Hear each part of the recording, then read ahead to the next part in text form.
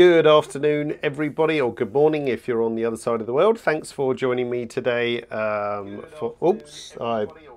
on. Just need to turn off that audio monitor or you're going to hear me twice. So again, thanks for joining wherever you may be in the world. Today is a nice easy one for me because I'm going to have two special guests which I shall introduce shortly. Before we get to that, I'm going to turn off the snow before I forget. So it's pretty chilly down here and across the rest of the world, and we're moving into holiday season, so I thought that would be a nice touch.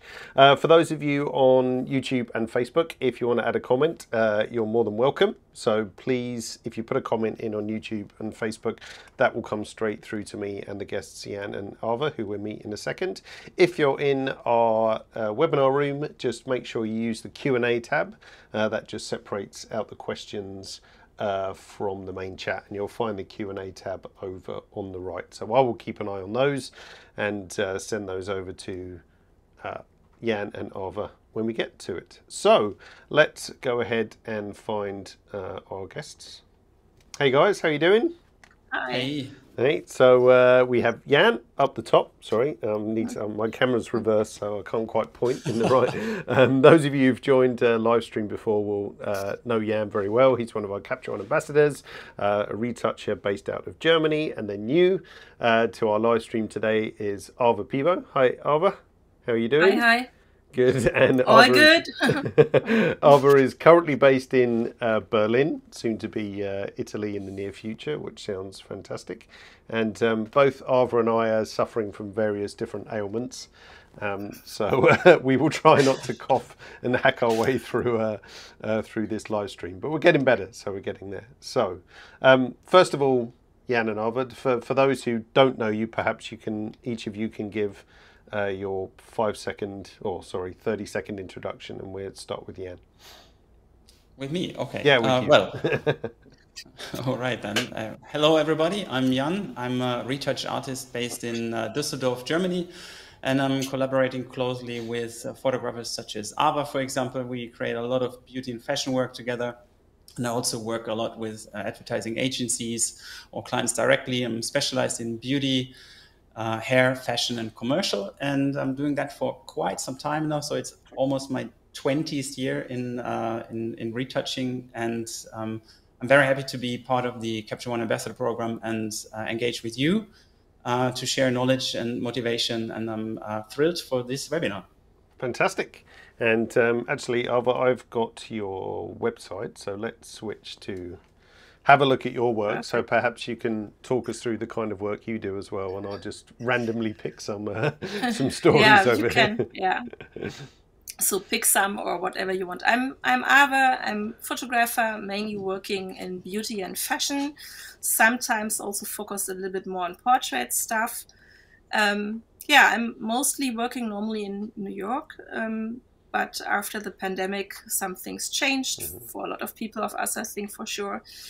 So I'm now starting to working a little bit more in Germany, and also a little bit focused more on the parts of Europe, like Italy and maybe France in the future. Yeah, there you see something for, I think it was for France. Yes, yeah, it was Elle France. It's some years ago, so I'm not remembering everything. And and I'm working on my website. So I was first thinking, oh, it's so good to show my website because I only have really a few things at the moment on it, because I really want to show in the future not too much work, because finally the most people see something before, and you can go more nearly into it to send portfolios out, but I want to show some, only a few spots for the future here. Definitely. Yeah, so I'm working since, I think now I met Jan one year ago. And over the last months, we're really working really close and it was really, fun. My monitor is doing a color correction. Perfect. So, okay, when I'm looking funny, it's, sorry. it's soon over. Yeah, so we have a really interesting and nice way to collaborate with each other. And I learned over the last few months in our work together how important it is to really be a team, and how much fun it can be to work directly near to your retouch artist. Yeah, so we will share a little bit more about it, I think, through the session today. Yeah, absolutely. So what the plan is that we've got a couple of different editorials that Jan is going to edit using a couple of different techniques. And as I said, if you know, we obviously welcome the interaction. So if you have your questions, then please don't hesitate to ask. So Jan, let's bring up your screen and we'll stick with the three of us for a second. Let's go for that one so we're not hiding the picture. And then this is our first editorial. So Ava, maybe you want to tell us a little bit about what was behind this shoot and what you had to do. Yeah, so this was a shooting for Numero, Netherlands.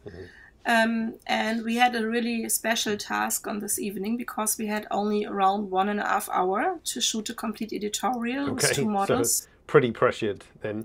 Yeah, it was a little bit tight. But I think the bigger pressure was really that we before discussed that we want to do that on the water, and that we want to have something like a beach, a little bit, this atmosphere of a little water wooden beach thing. And I only remember the place at the dock beach where I'm always walking. There's one lake here in Berlin where you can let the dogs running free. It's the only area or bigger area and real wood area where you can let the dogs without leashes.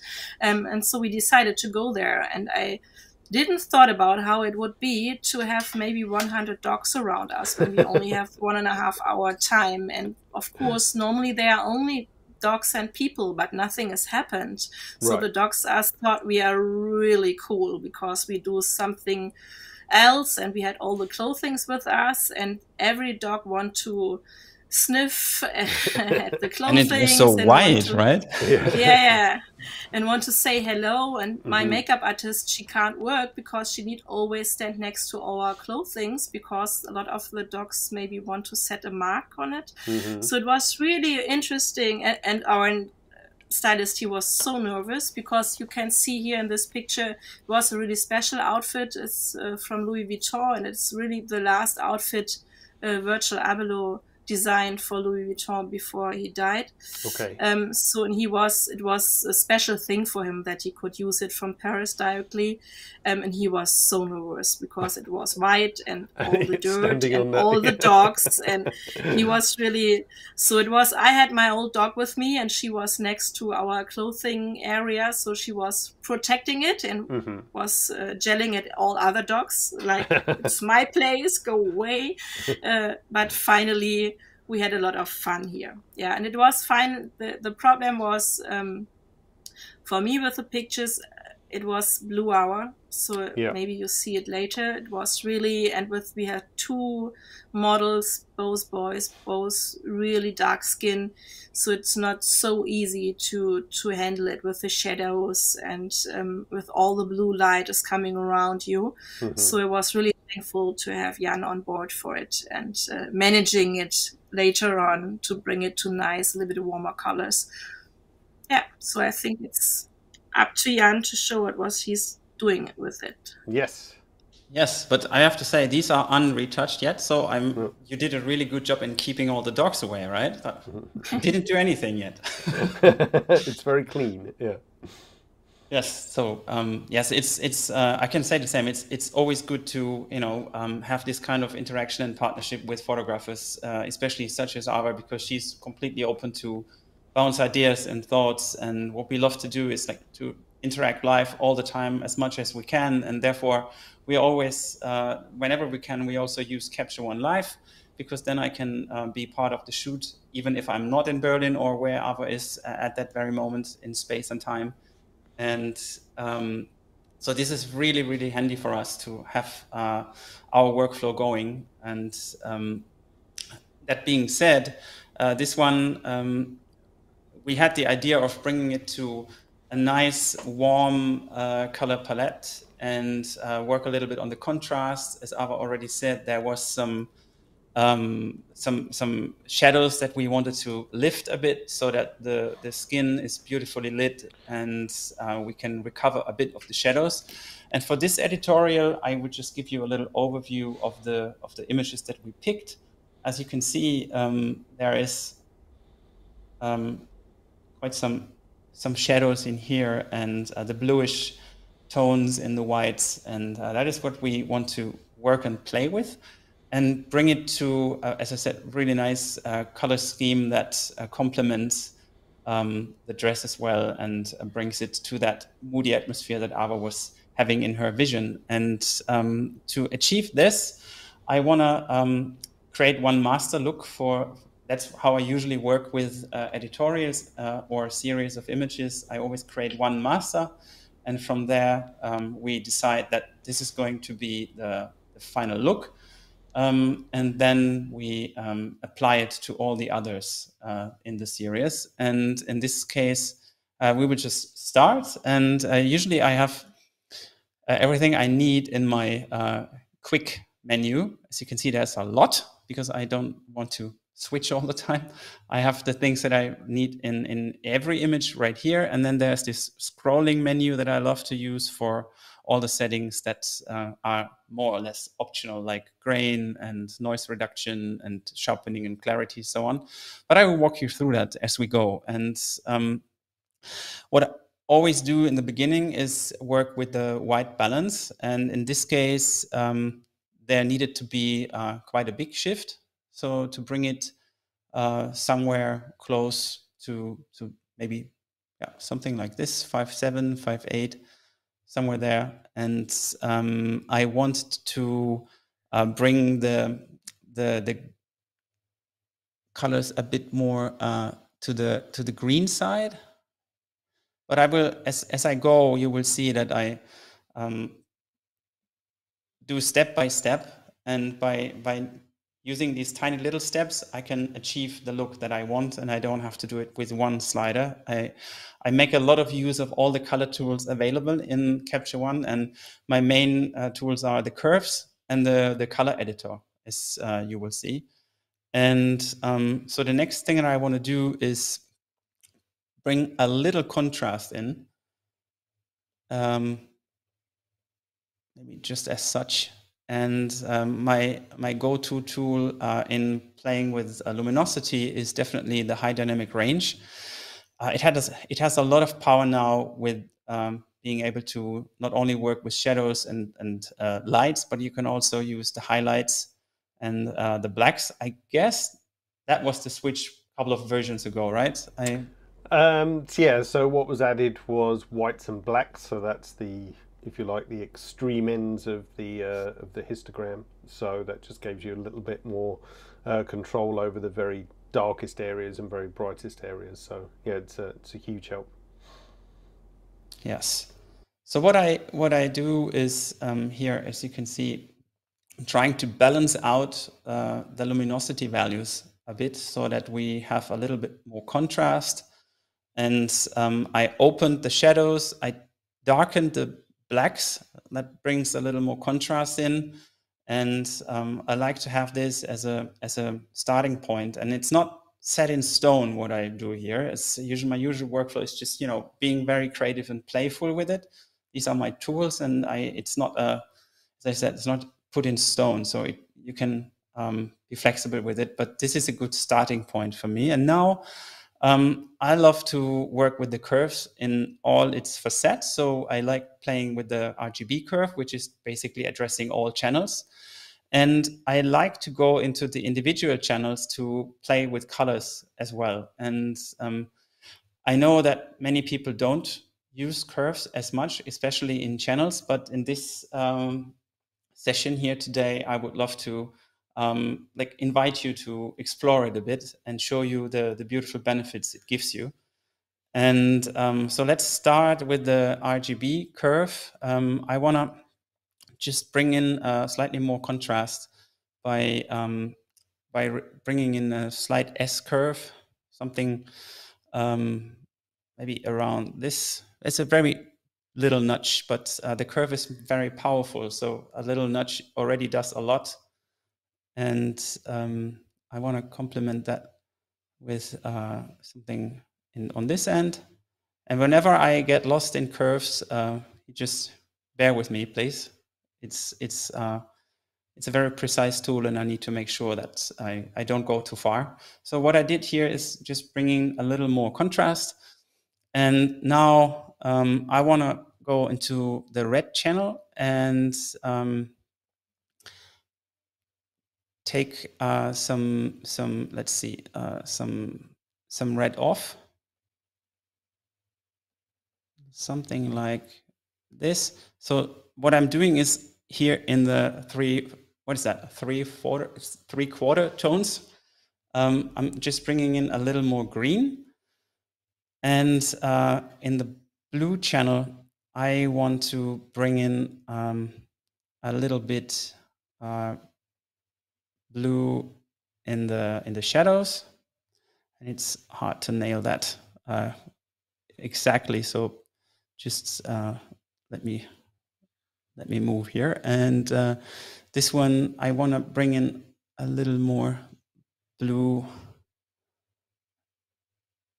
here, something like this. So what I did now is I cooled off the colors a bit so that we have a good base, and now I want to finish this with the color editor, and I like the good old-fashioned color palette that is here to start playing with the colors. First thing I want to do before you get to that, Jan, I just wanted to throw a question at Ava based on the color grading. So let's bring Ava back. Andres was asking, no, sorry, it was Martin was asking, was the look of the color grading decided by Numero, or was that something you two had free reign over? No, we decided how we want to finish the project. Nice, that's good. And Andres was asking, was this shot entirely with natural light? Yes, completely.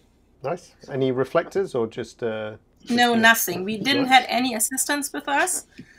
So it was really only the two models. Yeah, my dog, she's always my assistant.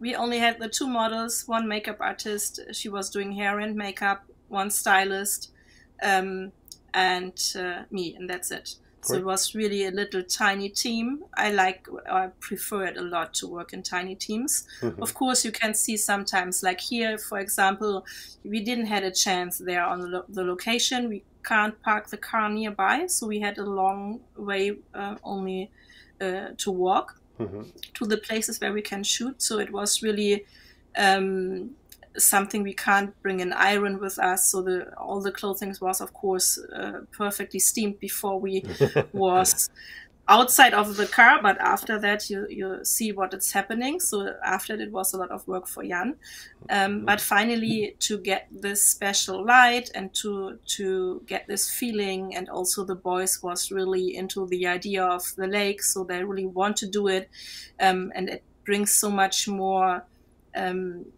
passion into the pictures for all of the involved people. So sometimes for me it's more important to really get this special moments than having everything perfect, because finally today we have a chance. I'm not a fan of the people who are saying we can do that later in post, but on the other hand, we need to learn to take the chances we get. Yeah, so it don't need to be, everything needs to be 100% perfect. It's more about getting more the vibes and the perfect light. That's more interesting than having everything around always on 1000%.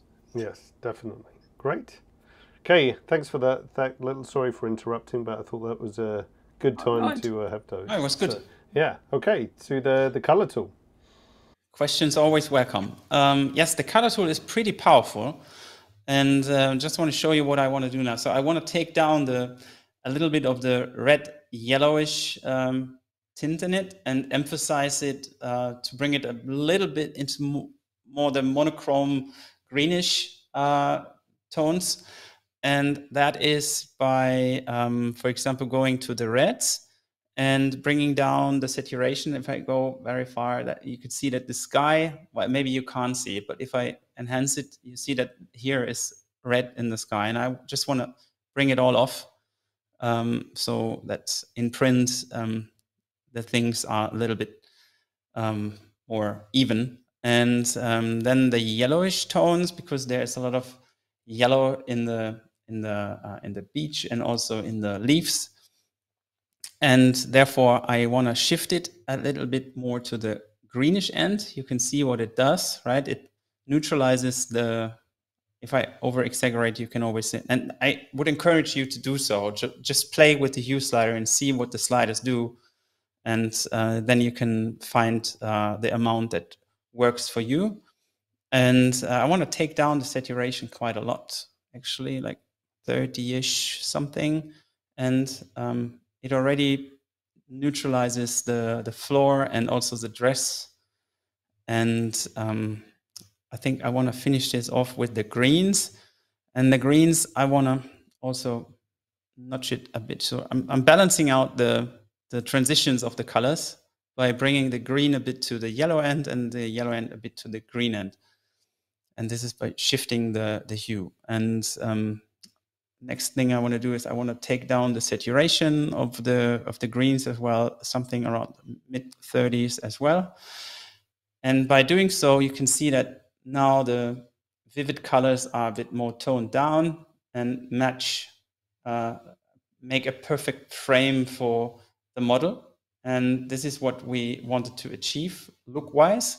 So this is a before and after, and you can see that it's much more balanced and has this moody, greenish, warm tones that we wanted. And there's one thing left to do, and that is create a new layer and just call it recover shadows, for example. I always, not in brackets, not in capital letters, maybe. It's too loud.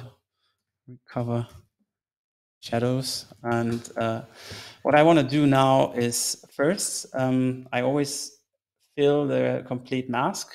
So by pushing the button M, you can see that the mask is complete. And I want to show, I want to concentrate on the skin tones now, or the details in the skin. And I want to open the shadows. And I think we have a little whites to take off, maybe here. So I want to balance the colors in the face a bit. And I want to open the blacks a bit. So something like that. And now I can delete or clear the mask again. And I can use the brush on a fairly low opacity, maybe like 10-ish. And then I can brush my way to an amount that I like. I can move in a bit further so that you can actually see what's happening.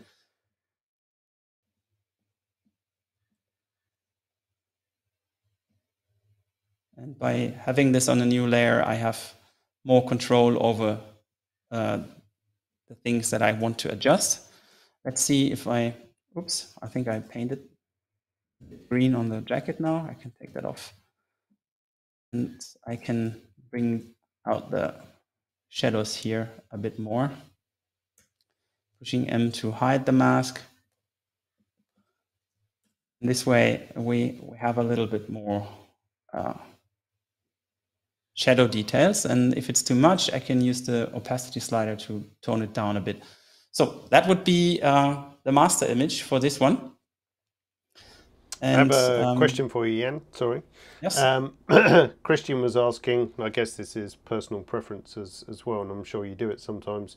Why don't you use layers for the different tools, especially since you target the skin tones as well? So I guess the question is, all the base adjustments you did, they could go on a layer if you wanted to, but... Yes, true. Well, actually, if we go to the next editorial, I will do exactly that. Right. I wanted to show two approaches. Of course, I could have done that, but this wasn't a major shift in overall. So it was just playing a little bit with the overall grades and color. So it was perfectly doable on the background layer.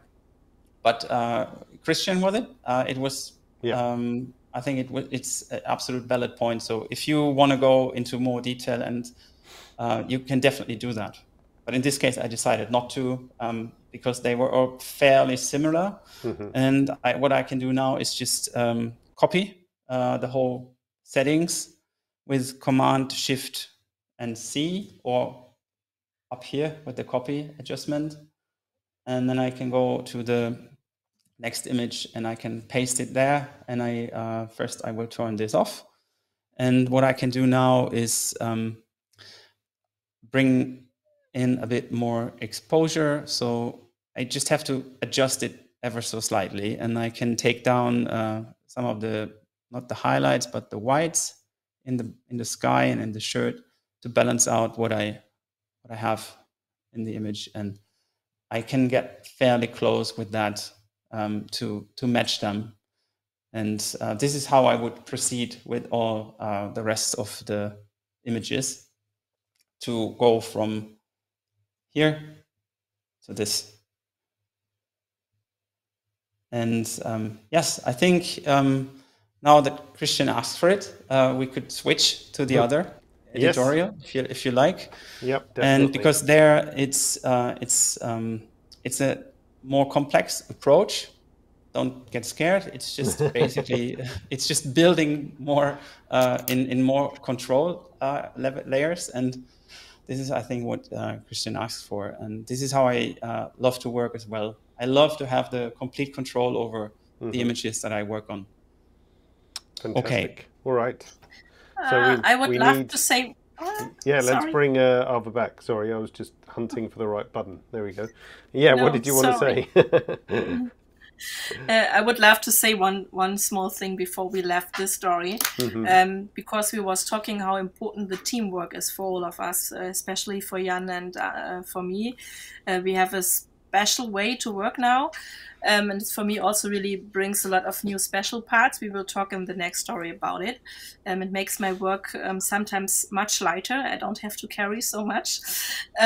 But here I want to say a big thank you to the stylist, because he done such an amazing job.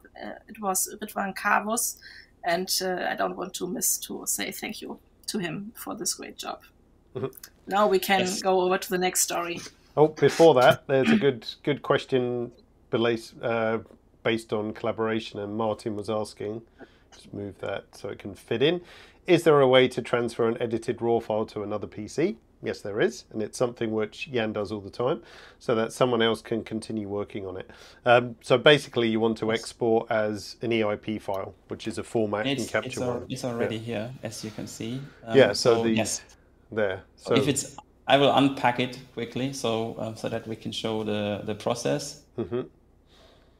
But basically, what David just said is you have the option to turn that RAW file, including all the settings that were just made, to have it all compact in one file. And that is by hitting the Control button and clicking the thumbnail and pack as EIP. We were always wondering what EIP stands for, but I leave that. That was enhanced to you. Image package, I believe. Package, yes. So yeah, you can do the right-click pack as EIP in a session. If you're in a catalog, you can also say file export. I can't remember the terminology. Hang on, file export. I'll show you in my screen in a second. So hang on, by the power of, I should be able to bring up my screen. Looks slightly different, sorry. But file export original files, and then you can say pack as EIP right there. So this checkbox. So that means, you know, that will do a similar thing to, well, exactly the same thing Jan was showing, but if you're in a catalog, that also works. So yes, you can do it. And one of the main benefits of using EIP files is you have the settings that the photographer, in this case Ava, has maybe has had on set, because sometimes clients are on the set and you maybe agree on a certain look or at least a direction, and therefore you can pack the EIP file and send it over to your retouch artist, or or you have the option to, of course, send the whole session and all raw files, but sometimes it's not necessary because some shootings are huge and hundreds or thousands of pictures, and maybe you just don't need all of them, but maybe a little like tinier selection of images. And then it does make sense to, you know, just pack them as EIP files, because then I can create a new session and I can just load them in and have all the settings I need. And in a similar kind of question, can you export an edited RAW file as a DNG to another editor? No, you cannot. So you can export a DNG, but it won't have any edits in it. No two RAW converters are the same. There's no universal RAW converter language, if you like. So, and you can see that for yourself. If you take the same RAW file and put it in Capture One, Lightroom, DxO, Luminar, others, then they're not going to look the same. And then just because one slider is called contrast in one application, it doesn't necessarily do or have the same effect in a different application. So those kinds of adjustments don't translate between different applications. So there we go. So what's next, Jan? Yes, let's switch to the second editorial. And I'll bring Ava back so she can tell us about this one as well. Yes, please. In the spooky abandoned house. Yeah. Yes, a little bit. It was like this. This one was for Faces magazine. Normally it would be really a tricky challenge for me because it was inside, it was only the available light. There was no electricity and only one room still left, and you can also see here on some pictures that everything is cut off the walls. Yeah, and so it was really a special task because on the one hand I was knowing that we need it for print, and on the other hand I want also to show the architecture from the house, and it was really the last chance to shoot inside because the house is sold. So I didn't have a second chance. We only had a half day. A lot of outfits, and it's always with the female models, it takes a lot of time to change everything. And this one, she's amazing, Merle. She's really fast and so enthusiastic, and she really want to do it. So it was really a nice day. Yeah, and so we had a day only. We was only 4 women team at this day. So no assistant, no extra light, no extra bounces or something. It was really only my stylist, Isabella Makosh, at this day, and our makeup artist, and she was doing makeup and hair, Latisha, and yeah, it was me and the model, Merle. And that's it. And we had, sometimes it was a little bit spooky into the evening in this really, really huge empty house, but it was a lot of fun, and I had the challenge to also show a little bit of the architecture, so I didn't have the chance always to find the perfect light spot for the model. Sometimes it was then more to telling a story about the placement of the model than maybe having the perfect light. But I was safe because I know Jan was doing the story later on, so he can save a lot with Capture One later to have both aspects, to show the amazing architecture from the house, and on the other hand, to bring a good light back into the pictures. So sometimes I was really on the hunt for the perfect lighting for the model, and on other pictures I was more on the hunt for the perfect moment where she can stand to really show a little bit more from the house. And I remember you saying yesterday that this was your last chance to shoot here as well, because it was being sold, so it was important to pack as much in as possible. Yes, absolutely. So it was really, and we had, I think, 11 or 12 outfits, so it was a big challenge for only a half day to get it done and don't have helping hands around. Of course, the dog was with us for our feeling a little bit safe, but maybe I need to say that she's now near to 14 years old, so a dog granny, so I was not sure if she can hold up some monsters or something, but finally we made it through the day. No, it was really a really amazing location. Is it a location you found or the client found? No. I know the house owner, and I did ask him if because we had rain for the shooting, we planned an outdoor shooting for this as well, and then we had the whole week raining. And when you have ordered 11 outfits from high-end designers, you can see here Chanel and MS and so on. So we only have this 1 or 2 days chance to work for the editorial, because then we need to send back the PR samples. So we need to find another ideal location. And so I remember that he told me he sold his house. So I did ask if we can maybe use it one last time. So yes, we get the chance to work there. Fantastic. All right. So back to Jan again. So a slightly different approach for this one. Yes, absolutely. It's a bit different. And Ava and me, we agreed on a very warm and very moody look for this editorial, because we wanted to emphasize what she found while on location.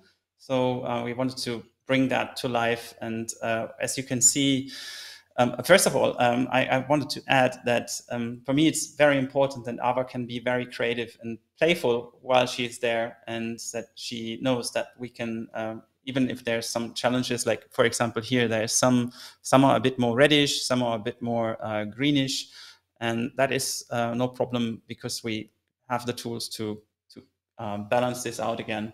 And I want her to have all the complete creative freedom to capture the moment, and therefore I'm here to give peace of mind. And that is what we have found as a very good base to collaborate closely. And that being said, I want to start again with the master, which in this case was this one. And so, as I said, this time we will create, let me find my layers. I always have the layers outside because I want to see what I do and be quick with adjustments. And again, like in the last one, I first work on the white balance, the color temperature, and I want to pump that up to something like, I like round numbers, so 6-100, and this is fine, like 0.4, maybe. Let's try. Oh no, 0.405 is fine, because I don't want it too reddish, and I want to put the exposure just up a notch, maybe to 0.2. Let's see. Yes. And what I will do now is the same as in the other one that I just previously showed. I want to first balance out luminosity after setting the white balance, and it will be built in 3 layers. So the background layer, then there will be a color grade and contrast layer, and then there will be an additional color tint layer. So to reveal that already now, so that you know that it's going to be built up. And I want to take down saturation a bit, or maybe we can also do that later, but I know already where I want to go, so I can already do it. And high dynamic range is again a key part of this. So I want to take down the highlights. I want to open the shadows. I want to take down the white, sorry. This is just the dress, because we want it to be this moody, not too contrasty in this stage. The contrast will be added a bit later. I love to add the contrast with curves in individual channels. And here I want to open the shadows a bit so that the dress is a little more visible. So having something like that. And now I want to work with the curves and bring in some more contrast. So something like this, an S curve. Yes, like this. And by doing this, it adds in the RGB, it adds the contrast in the in all the channels as well. And this would be the base on the background. So I didn't touch the individual channels now. So this is what I want to have as a base to move on from there. So I'm going to create a next layer and call it color grade plus contrast. And I'm going to fill the mask so that we have the whole canvas again. And what I want to do now is kind of the similar approach like in the previous one. I want to go into the individual channels. And sometimes when I work with curves, I drag them out and I enlarge the window so that I have a bit more control, because the curves are pretty powerful when you do tiny moves, and this way I have more control. I'm so glad you did that, Jan, because there was a question that I answered just in text in the background about someone, sorry, I can't remember their name, I'd have to find it, but whoever asked, here's how to do it. Because the question was, you know, the curves are quite sensitive, wouldn't it be good if, and here you go, you can do this, and that does, yep, give you a bit more fine control. You could even use your cursor keys to nudge a point should you want, you know, a tiny amount. So thanks, Jan, you read our minds. Yes, you're welcome. But I have the same, you know, I have the same feeling all the time. It's very good to have control, and these windows can be tiny, even if, especially when you work on a laptop or tinier screen. It's very handy to drag them out and just enlarge them a lot. I also do that with the color balance tools quite often, so you can make them really big. And sometimes it helps to play with it in a larger scale. Anyhow, so I want to bring in a slightly different contrast in every channel. And that allows me to be very flexible with the color that I want to bring into the image. And I know that this is an approach that not everybody uses, but a couple of years ago, fell in love with this. And I love to play with the colors and bring in some, for example, here in this case, green into the highlights or into the quarter tones, and counter it with a little reddish in the dark quarter tones, and do the same with all the other channels. And it's a very intuitive approach. And of course, you have to get used to curves a bit, and you have to know what it does, so that if you work with the green curve and you put it down, it turns into red, and the other way around. And this is important to know. But once you know your tools, you can break all the rules and play with it. And this is what I definitely would encourage you to try, or at least give it a try. And the blue one, and this is going to be actually it's really good to work with the cursor keys. Is it cursor keys, or what's that called again? Yeah, cursor keys. Yeah, cursor keyboard, arrows, whatever. Yeah. And yeah, you can be very precise, and you can have a look at the image, and then you can see what it does. So this neutralizes the lights slightly, and I think this is, I will show you the full image. This is where I wanted to go with that. And the next edit that I would still do on the color grade layer, and you can see that it brings in color contrast, right? So we are getting closer to that warm, moody look that we were looking for. And the next thing is working with the oranges. And the oranges, I just, if you see what happens when I bump up the saturation, I just want to boost it a bit, so that I want to have that saturation punch, but not too much, maybe like so. And the yellows, and I want to decrease the saturation of the yellows a bit, because it's a bit too much, like so. And now with this second layer, we have the option to, of course, use the opacity sliders to play with the intensity of the grade. But as I was not completely done yet. I want to add a next layer because I wanted to play with a little, now that we have that orange, I wanted to complement that with a bit of teal color, so the greenish color, and I wanted to give it a little color tint, and therefore I will fill the mask again, and again use the curves, and I want to just work with the highlights, and I want to bring down the red a bit to introduce cyan. I want to bring in a little green in the highlights and some yellow here. So it's just 5 points each, and that gives us that greenish tint. You put that back, and we could then, but that's an optional step, maybe reduce the saturation of the tint a tiny bit, like so that it's not that super vivid. But what this gives us, I don't know if you can actually see this. It's a very subtle change, but you let me know if you can see that. Yeah, we can see it. Yep. All right, and then it's fair to, especially with keeping in mind that I want to adjust the other images.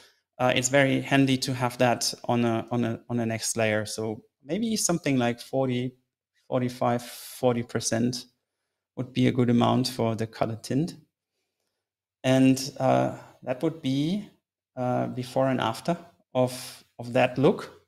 And now with the new version of Capture One, it is really handy to now be able to save that, because I'm a big fan of saving color grades or saving raw developments that I created as presets, to have somewhat like a starting point for other series. I have a huge collection of styles, and by having those, I love to play with these in the beginning, or Ava and me, we sit down and we play with some settings that we had in previous shoots, and we just bounce it and play with it. And this is a good way to see like what could be a direction that we want to take that, and quickly make our way through this. And therefore I want to save this also as a style with what is it called? Style layers with styles. I can't.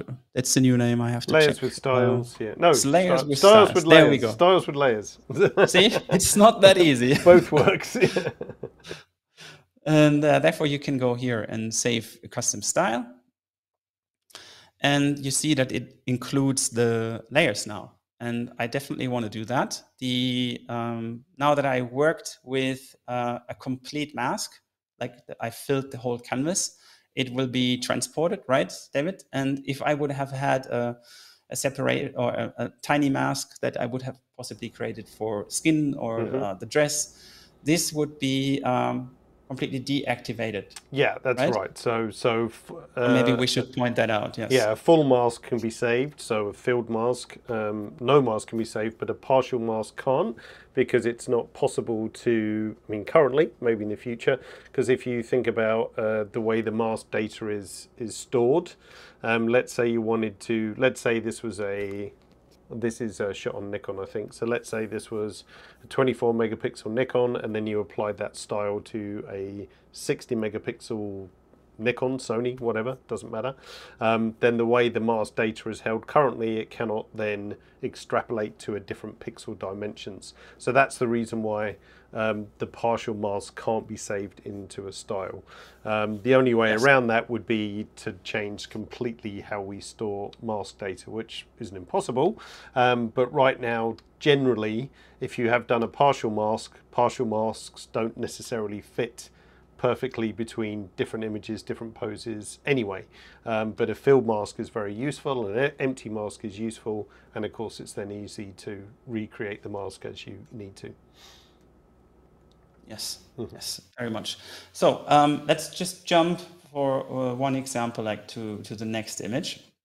And if we go here, or maybe I have to just do that and maybe take this layer off. It was a relict.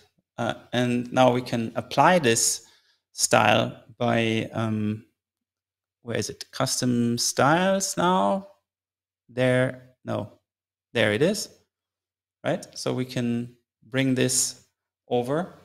And now to match the other one, I like to put them next to each other. And we can see that this one possibly could use a bit more luminosity. So I love to also work with the Luma curve, because it keeps the colors that I have in the background, or the contrast, the color contrast, and I can just use the luminosity contrast to lighten up the image slightly, or maybe just lighten the darks a bit and keep the midtones fairly where they were. So it's an easy adjustment.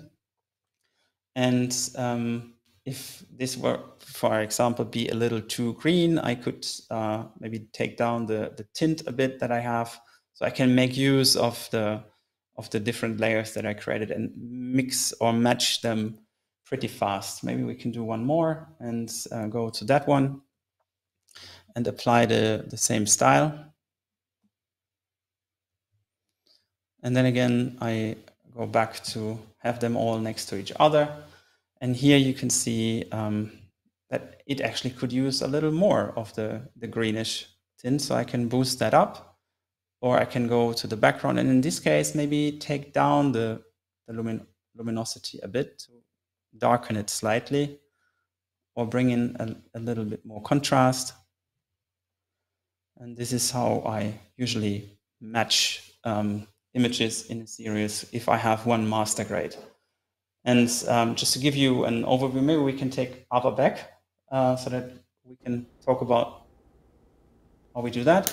What Ava and me like to do is every now and then we sit down together, even if we are not in the same location. We then have a connection through a video call, and we bounce ideas and thoughts, and we tweak it, and then so we are very fast in moving, creating these looks and agreeing on, hey, let's try this and try a new version, and so that we are super flexible and easy to send a good mood to the client, and then or to the magazine, and agree on that in a very fast manner. Because if I do an adjustment like that and we commit to this, we want to have the go from the magazine that this is the look that we are aiming for, and then start the retouching process later on. So to have an agreement and have a base, and this is a way that we love to work. And yes, Ava, yeah. So just wanted to keep you in the loop here and give your thoughts on that series and how we created the look and everything. Yeah, for everybody who's watching, first about the look here. I was really sad when I was coming home and looking at my pictures first, because I remembered the location on a really, I was there on days before with amazing light outside, and it was really moody inside and warm. And on this day, I told you in the beginning of this session that it was raining a lot outside, so we need to find an indoor spot. And I didn't have an idea how dark it would be inside, and that all the nice warm atmosphere is not there when there is so much rain outside in this location. And I told about it to Jan, and then he was, oh, no problem, I can manage it. And he found this warm look, and this is sometimes really cool when you only can bring your thoughts about everything inside. So that you have the relationship that you really can talk openly about it when you're not so happy, what maybe didn't work so well for you. Mostly you can't do that with the most of the team members. And so for me, it is now a really most important part in my work to find team members I always can talk openly about everything. So if I think something is not so good, I can bring this ball inside the game, and I know there's another player who would take this ball from me and can say, no problem, I will manage it. And the other hand is how Jan explained how we are now working. It's so interesting for me as photographer. Before, of course, I was working with really good retouchers as well, but a lot of my magazine work I was retouching on my own. So I was always on the hunt for the perfect picture inside of my camera. I'm also coming from analog photography, so it was really always, I was really stuck in my brain with, I need to have the perfect picture directly in my camera. And now with seeing Jan working, especially with Capture One and all the possibilities in bringing light a little bit back or getting out of it or lighting up the shadows and getting so nice effects in the contrast, in the color contrast and so on, it's so much easier for me to concentrate me on the day where I'm photographing, really on focusing on the team, that everybody's happy, that the model is always in a good mood. We are photographers sometimes a little bit like circus directors, so we need to have everybody around us in a good mood, and the clown need to be there sometimes too, and mostly you need to be the clown on yourself. So it's not always easy to have everything on a raw in this moment. And now I always can focus so much more on the important things, because this was the start of winter, it was really cold, the model had this thin clothing, so I could focus completely on her, because I was knowing that somebody is in my back and holding it for me later with the post-production. I think it's important for young photographers to going deep inside what's possible with your RAWs later in the post-production. I never, well, maybe before, I didn't know how much is possible, because I was always on the hunt for the perfect picture. Mm-hmm. I was not open to new styles in colors and so on. And now with this, also seeing it really live, how Jan is working with my pictures, I'm much more open-minded. Now I'm starting shooting and have an idea about the color concept for later, but before it was not visual for me what's really possible. Yeah, so that's maybe one important part, to always also take maybe some of your shots you're not so happy with them, and give them a chance, because sometimes the nicest things can coming out of this. Absolutely. Well, we've got about 5 minutes left, so I'm just going to pull out a couple of questions. This is a photographic question from Tobias, so directed at Ava. More of a photographic question. He begins: where do you get inspiration for editorial shootings like this one from? So your source of inspiration. So I'm always on the hunt for inspirations. Of course, I'm looking at the classical parts like models.com and GoSee and whatever we have there to find amazing inspiration parts. Especially for this editorial, I never had any external inspiration source. I was really going there, I had in mind when I saw the house the first time, and was really impressed from the staircase and everything from the house. And we need to see, because I was in the house when there was living people inside the last time before we had the shooting day there.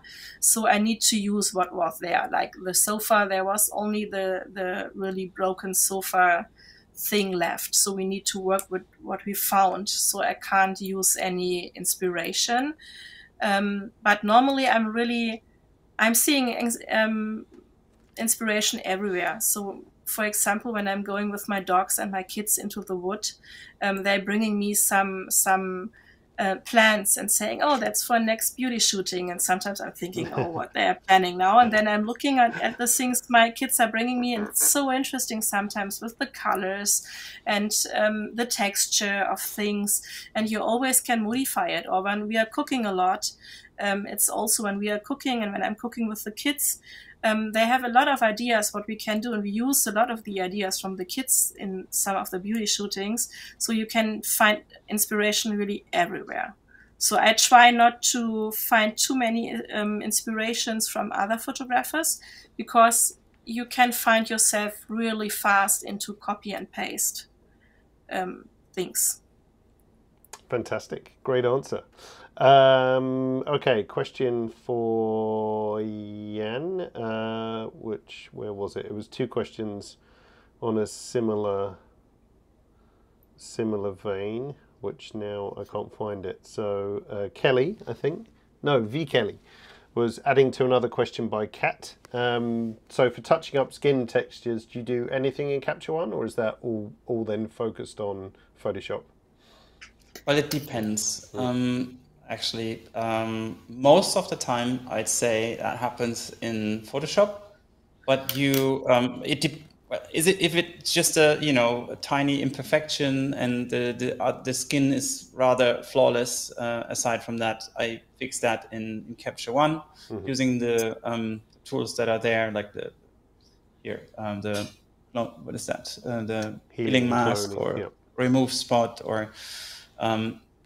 This is something that I use, but to be fair, I think the most part of the retouching process is done in like healing and cloning, or dodging and burning is done in Photoshop on separate layers, because then I can go back and I can, sometimes it's a good idea if you finish the cleanup process, that you take back the opacity and that you see that you don't overdo it, because everybody tends to fix things, and if you're in the zone, maybe you go a little overboard, and it's always a good idea to take a step back from the image and reduce the opacity, and that I can't do when I'm in Capture One and commit to the raw conversion. So of course I can work with layers and dodge and burn there. I do that too, but I want to keep the flexibility when it gets into the micro fixes. Perfect. Sorry for just plunging into darkness for a second. I've trusted the battery readout on my light too much, and it just died, even though it said it had 2 hours left. So I've just turned up another light, but the color balance is off. So sorry about that. You're looking good, David. You're looking good, as always. There was quite a few questions, philosophical questions on color, and a few other things which either of you can answer. I guess the more technical question is, how do you know the magazine is going to faithfully represent your color grading? I guess you don't. It's a hope, I suppose. But what's your experience of working with magazines now? Are they pretty good at nailing the color representation? Well, most of the times I'd say yes, because we try to not go overboard. Right. But yes, if you have got very saturated colors, or if you have got colors that go a little at the edge of the color space, the printable space, you need to be a little cautious. Yep. And maybe ask for a proof, if that's possible, or proof the images yourself, like a print proof. And then you can make sure that there are no surprises in print. And I'd recommend doing that. Excellent. At least discussing that. Yeah. And I think printing processes have got a lot more advanced and a lot more. Yeah, the ribs of the printing machines, they do a fairly good job in converting colors. So, but that being said, a very good idea is to always deliver, believe me from experience, always deliver the files in RGB to the magazine or to the printer, and let them do the conversion with their ribs, in to CMYK, because they know the exact profile for the magazine, and they have their experiences with their magazine, and they can nail it much more than you would be able to soft proof it, or and just one way to avoid challenges. And then the more philosophical question, I guess, was in terms of this is clothing. So, and I think my answer to this is, photography for e-commerce, for me, going onto a clothing site and buying clothes is very different to, an editorial shoot. So you're less concerned here about clothing color accuracy, I would assume, as opposed to a creative color grade. Is that a fair conclusion on my side? Absolutely. I would say, of course, when you're working for a fashion client, it's complete another thing. Then you really need to be perfect with the color range of the clothings, and really exact on the realistic point. But when you're shooting an editorial, it's more feeling you're selling with your pictures. Yeah. It's not the exact color range of the clothings. Yes, exactly. And in this case, I'd like to add, Ava was telling you and also me while she was coming back from the shoot that she had that feeling there, like this moody feeling. And this is what I love to like. I love to listen to what the photographer sees in the images and then come up with a grading idea and bounce that back and forth, because she has been there, she knows how it felt, and that could underline or match or even enhance the mood that was there. And this is the result of that. Fantastic. The final question, it always comes up a few times, and again on colour. People seem to be a little bit obsessed with shooting colour checkers. And I very actually rarely see, outside of maybe product photography, perhaps, where you're looking to nail a very specific colour, or in e-commerce, I very rarely see people actually shooting colour checker cards.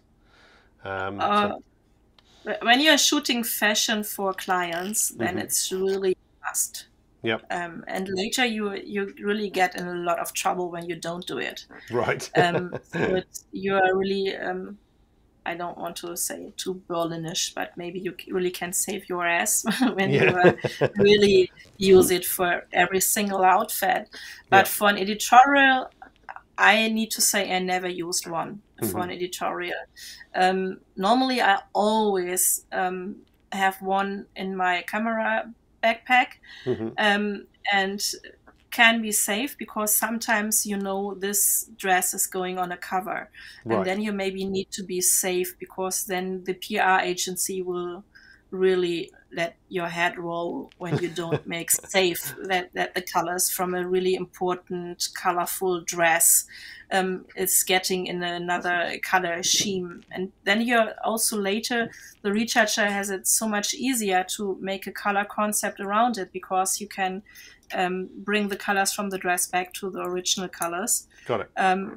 But here, for example, we didn't have really colorful dresses or something where it would be maybe a big problem, because finally you can see it's a black dress and it's a white dress, so it's not a big thing when they're getting a moody color as well. And it's an editorial story, so it's yes, absolutely less important. Well, fantastic. I've put both of your respective websites in the different chats, so people know where to find you as well, and where to follow you. As always, Jan, thanks for your insights into Capture One and color grading, and you're most welcome. And Ava, to you for joining us when you're not feeling your best. Thank you. and both of us got through it without coughing and upsetting Jan. So that's always a bonus. Yay! Yes, and nobody had to count the coughs. There was no. We were thinking about doing a cough counter, but fortunately, we didn't have to, so we got through it. So we have two winners. Two winners, today. Yeah, exactly. Yes. So amazing. In practical side of it, that's it for live streams this year for Capture One, but we're back early January, and you can always find those on learn.captureone.com, or you can see them scheduled on YouTube as well if you find our YouTube channel. So if you search for Capture One on YouTube, it will come up easily, and you can always see them there. So enjoy your time off, whatever holiday you're celebrating over the next couple of weeks. I hope you have a good one. I'm off to Canada tomorrow, so even more snow there, hopefully. Yeah. So enjoy your Christmas, New Year's and everything, and we hope to see you again soon. So thanks, Jan, and thanks, Ava, once more as well. Thank you, David, for having us. A pleasure. Thank everybody for watching, and a great holiday season to everyone. Yep. And let's find the next one next year then. Definitely. Let's do it. Right. Take care, everyone. Bye. Have a nice holidays. Bye-bye. Bye. Bye.